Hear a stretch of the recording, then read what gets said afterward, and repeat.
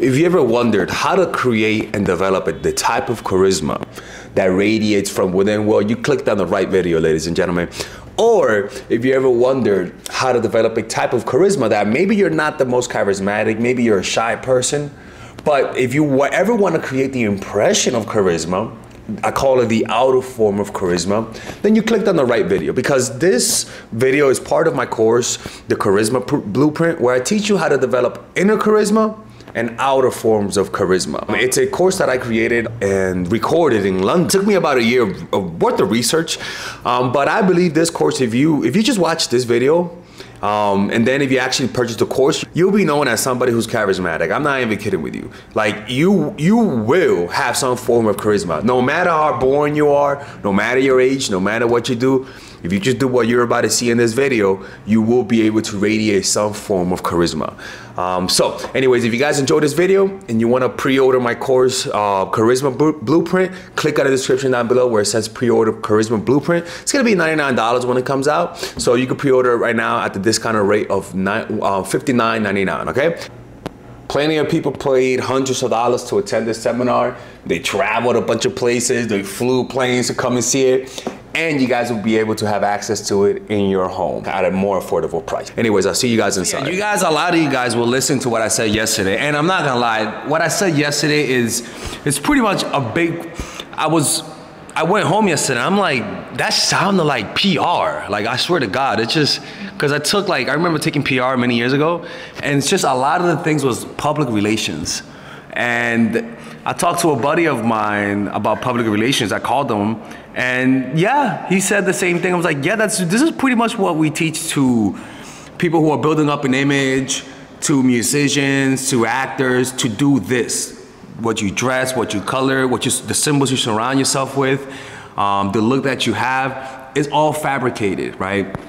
And that's why a lot of these celebrities, there's a chasm between how they appear on camera and on the TV shows versus how they are in long form conversation, right? I bet a lot of us who knew Elon Musk, we thought of him differently as opposed to when we saw him on the Joe Rogan show. If anybody saw him, he's very awkward the way he talks, right? You wouldn't expect him to be so just a weird way of talking, but that's because that's his personality in real life. But what we see in our mind is the image of Elon Musk, right? So what we talked about yesterday is about image creation. And the issue with that is that at a distance is perfect, right? At a distance, if you're able to maintain distance between you and the person whom you're projecting these things to, it works, right? Which is usually in work situation. It's usually when you're trying to gain a promotion. It's usually when you're like in a neighborhood and you have your neighbors and you want to, give a good image to the people around you, to not have a bad reputation. You're not trying to gain anything from them, but at the same time, you don't want to look like a bad person, right? Or when you're trying to gain alliances, maybe at an organization, or when you're trying to get elected, maybe you want to be the pastor of a church, or maybe you want to be elected to this position or that position. All of these things are important in life. I don't care what you say. And this type of charisma that we talked about yesterday is the public charisma. It's a type of charisma that we need in society. It's a mask. At the end of the day, it's a mask. It's not you, right? And this mask is just like any mask. You put it on and you put it off. And a lot of politicians, when they're around their friends, they're completely different. They have completely different rules for themselves. But in the public world, they put on another face, which is usually of higher morality, right? Which is usually a little hypocritical, right? And that's because they're playing an image. And it kind of shows you why politicians are so hypocritical. That's because that's part of the game. It's because they never really show you who they are. And eventually, the difference between their personality and what they portray is going to be revealed, and they're going to look hypocritical.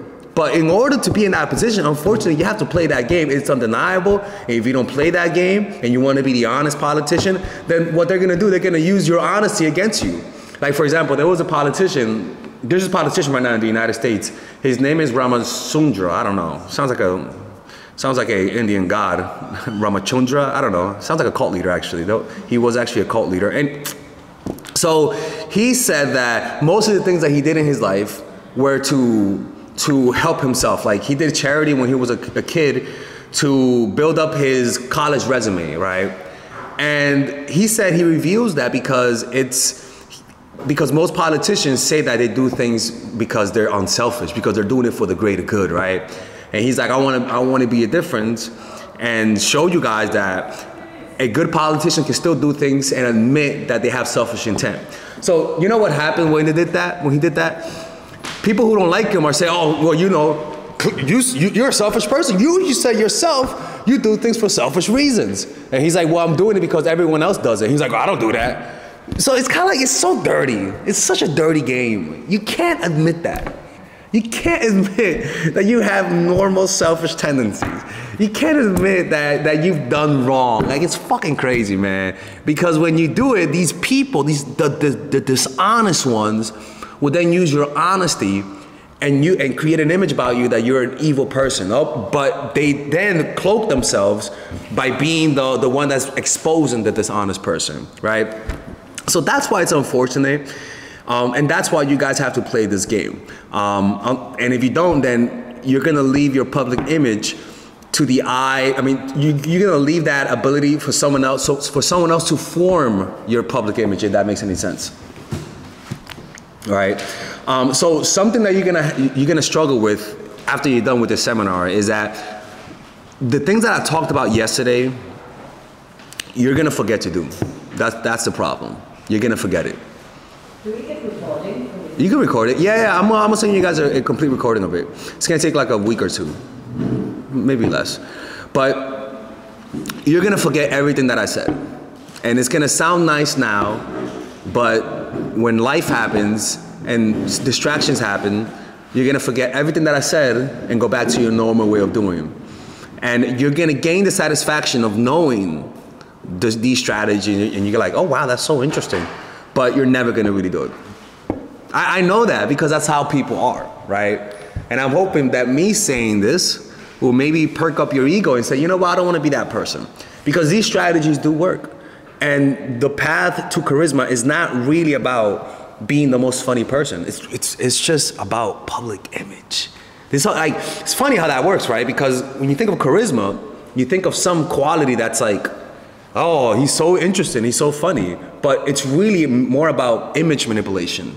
Like we all have an image that we have into the world. We are all actors in the stage of life. And if you want to deny that, and you don't want to accept that and use that to your advantage, then somebody else is going to make you into an NPC, a non-playable character, and you're just going to be a role player in this whole situation. The ones that are able to craft their image like it's an art, like an art piece, are the ones that are going to be able, who are people going to call charismatic, interesting, alluring, mysterious. All of those qualities we all can attain. And when you attain that, it comes with influence. People want to hire you. People want to work with you. It lifts you up. So yeah, hello. Yeah, come in. Yeah. Do you guys have any questions about yesterday, by the way? Any questions? From yesterday? Yeah. Like, you know, you spoke about distance, which is a major factor in creating charisma. And then you brought up the example of Barack Obama, which I thought was a really good one because the whole world knew him, and even we're not from the US, so it relates to us as well. So he really, his charisma also came from becoming more relatable. So from narrowing the distance. So I understand that distance creates charisma, yes, but especially for women in relationships, can there be too much distance? Because especially if I sort of feel that, like with a man, for example, distance becomes too great, my tendency would be to simply accept it and then I lose interest. Mm-hmm. Because part of why you're interested in someone is also because you think that perhaps they may be vaguely interested in you. Mm-hmm. So, yeah, I was curious about your comment because distance is a big issue also in your videos. Yeah. So, yeah. So you're asking how does distance relate to relationships? Yeah. Healthy relationships. There can be too much distance. Yeah. Well, I mean, we could look at the opposite, right? What happened when we didn't have distance during the pandemic, right? We could look at the opposite effects, and maybe like through logical, I forgot what that phrase is when you logically reverse it, I don't know. But through that, maybe we could find out the opposite of it. So what happened? A lot of people broke up because they were in the home all day talking. They got tired of each other. There wasn't distance. So what naturally happened? I got a lot of work. Oh my God, we need another pandemic, man. Hurry up. Like this was I know, so fucked up. This was crazy, man, how much work I had during that time, man. I was like, I gotta take a break, guys. And the reason why is because people were just around each other too much. They could not have stopped seeing each other. They were bored on top of that, emotionally drained, maybe emotionally unhealthy because we weren't going out. So it wasn't just the fact that we weren't giving each other distance. There were other factors. But if we could imagine that that's not good enough distance, that's like a bad healthy of undistance, I don't know if that's even a word, then we could imagine that maybe the opposite is where you and the person have their own lives. Like where you have things to do where they're not around you all the time. Clearly you can't make permanent distance. I mean, that's obvious. But I think the key to this type of distance that I'm talking about is little distance from time to time. Doing things without them. Going on vacation without them sometimes. I don't know if that's proper for you guys, but going on vacation with your boys or with your girls. Having activities that you don't let them participate in because you just want to do it. And if it offends them, then okay, I mean, it offends you, but you'll get over it. You know, like I think, in my opinion, those are healthy distances. Like, I think it's required. And if the man does not want you to have that distance, he wants to possess all of your time, then, I mean, I don't think that's good, you know? So it's not about pushing them away. It's just about having a healthy level. What that is depends on each person. Like, I can't tell you what's a healthy level of distance, but I could tell you what's an unhealthy level of non-distance. It's not even a word, right? Closeness, there you go. I don't know. Proximity, there you go. Too much proximity. Too much proximity is not good, but after that, the amount of distance just depends on each other, and you have to you have to experiment. And some of us don't even experiment. Some of us, we feel so anxious at being away from our partners that we can't create that because we feel like we're risking losing them. You know, so we're going to talk about how to create that self-assuredness, how to create that self-love, because it's really just lack of self-love. But you have to risk losing them. And it comes down to just creating distance, you know? And a big part also is saying that to them. A lot of us will not say that to them. A lot of us will be afraid to say, I want distance. We naturally, some of us, at least me, I don't like to offend people. At least me, I tend to be a little bit of a people pleaser. So I have a hard time saying, hey, yo, you know, you need to go. Like, I gotta just rest by myself, looking at the ceiling. Like, like get out, you know? So it's hard for people who have a natural disposition to be nice, to express that. And that actually sabotages the relationship, because then they complain about the fact that they don't have enough distance. When they were the ones wanting this closeness. People are twisted like that. But when it comes to like having an audience, like an employee, or even fans, right?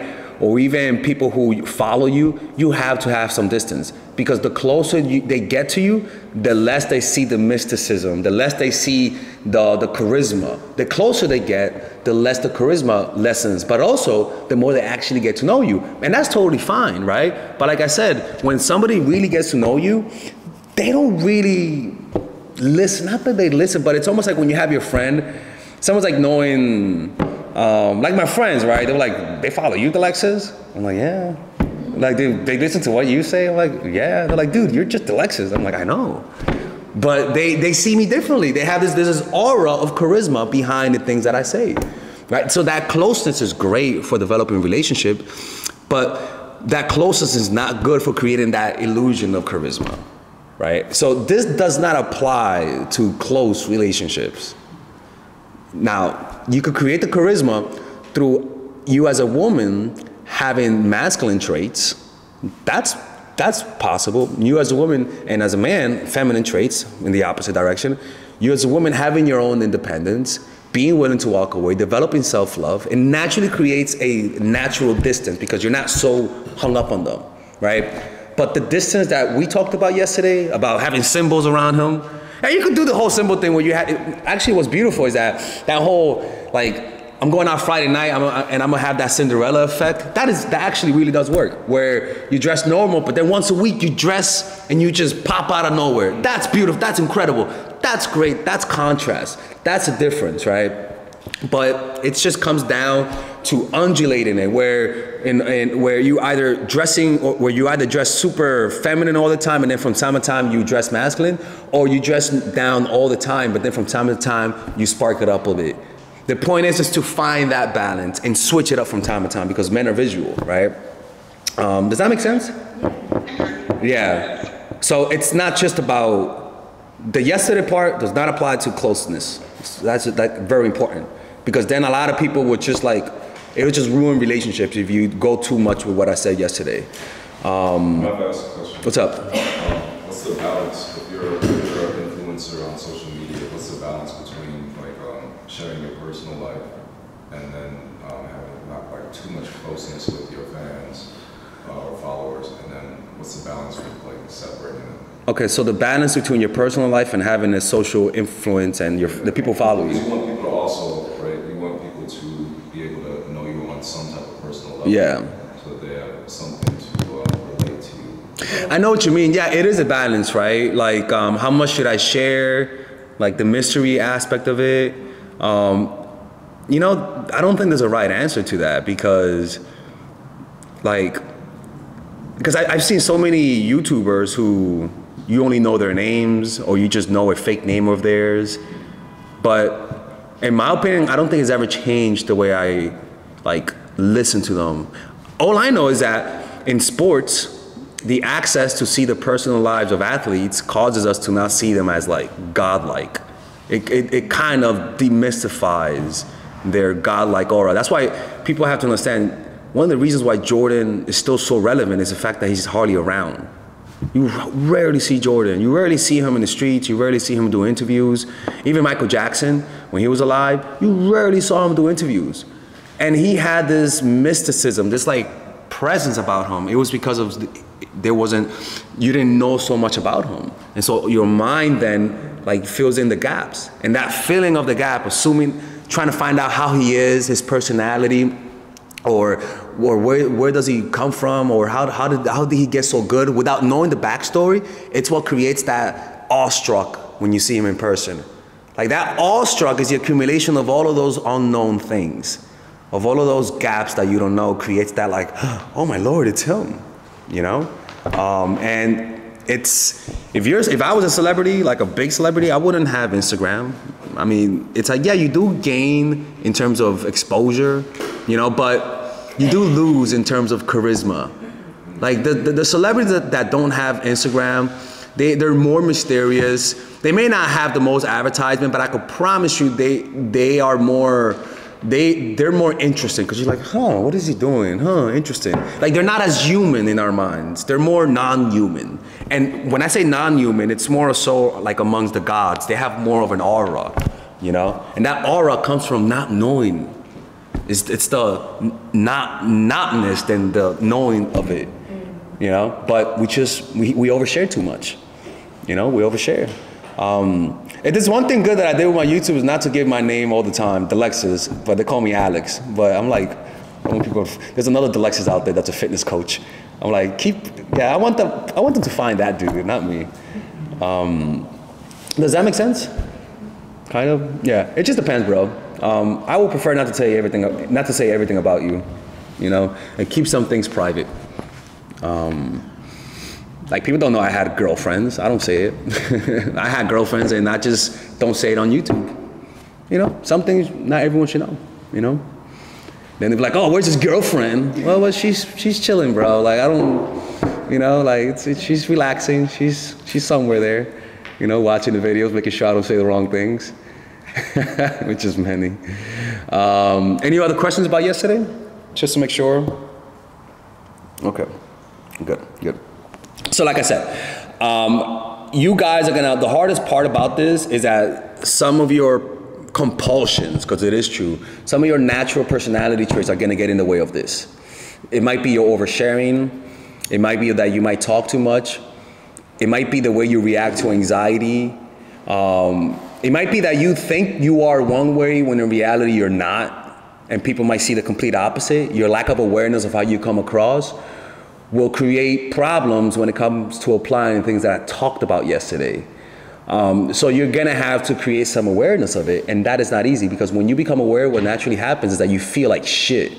You feel like you might even feel embarrassed. Like it's never like a happy moment.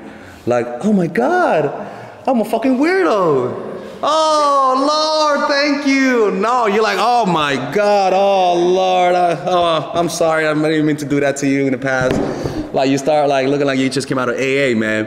Like it's never a good feeling when you realize the mistakes that you made. It really isn't. It could be very depressing. So you got to work on finding out, how does insecurity manifest itself in you? Because a lot of the times, most likely, if we're really insecure, we're not going to admit it to ourselves we're insecure. I'm telling you, you're going to think you're more confident than you really are. That's just how it is. And you'll notice, because in your life, the confidence that you think you feel, people don't like you as much as you think you should be liked. Like that just shows you that there's a chasm. They're doing something wrong. And a lot of the times, we're not going to assume that we're doing something wrong. We're going to think that they're just assholes. When in reality, we are the one that's causing it. It's the craziest thing on the planet.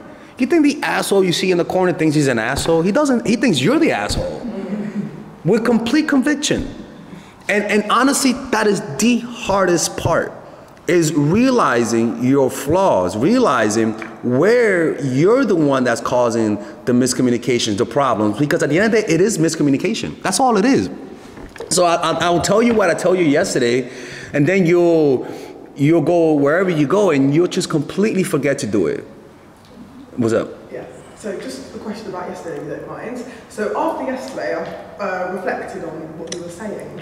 And like personally, I have an interest in politics, right? So when I went home, I Googled the world's most influential female politicians, the world's most charismatic female politicians. And I found people like, Angela Merkel, then there was Ellen Johnson, who I completely forgot, she was the first female African leader. Oh, for real? Yeah, wow. Of Liberia, and then Michelle Obama. Then I thought, is it just a matter of copying their dress sense and looking like them, or is it more complex than that? I mean, a big part is the image, the external image, what you see. Yeah. There's an archetype. There's an archetype that's already been successful. You don't have to reinvent the wheel. Like all of these spiritual gurus, they all look the same.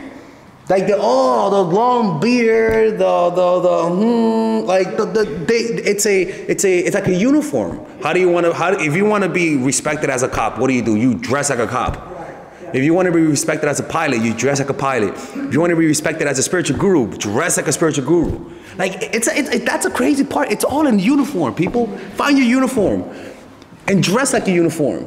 I thought to myself, there's nothing new under the sun. It must just be about other people. Exactly. Okay. And so you look, or you just look for combinations. Oh, I like the way he does this. I like that, and like that. I like that. And then you create an image based on different images that worked. The point is, don't reinvent the wheel. Because then, yeah, you could come up with new shit, but most likely you won't. You know? So just reinvent it and just build it up, build it on yourself. And we just don't put thought into that. It's as simple as that, people. It really is not that difficult. When you think of anyone who you like, who has a unique style, who has a charisma about them, and look at it from the lens of yesterday's talk, you'll be like, oh, that's why I like them. Oh, that's why they're so interesting. Like, you'll see it. The problem is that when we're experiencing that phenomenon of somebody who's highly influential, we're so enamored by their influence that we're not thinking straight. We're just like, oh my God, they're so interesting. We're not saying, oh, he's wearing that, he's wearing that. We're not thinking logically, because we're thinking irrationally, because it's all irrational. It's not meant to make sense. So this causes a projection where you stop seeing reality and you're just seeing like like your emotions in a person. Like, I don't know how to explain it, you know? So they're not gonna catch on. They're not gonna be like, oh, she's got that Hillary Clinton vibe. She's doing that, you know. She's got that Obama thing too. She's a combination. Like they're not gonna think that. They're just gonna be like, oh wow, that's interesting. They're just gonna take in the whole image rather than breaking it down into steps.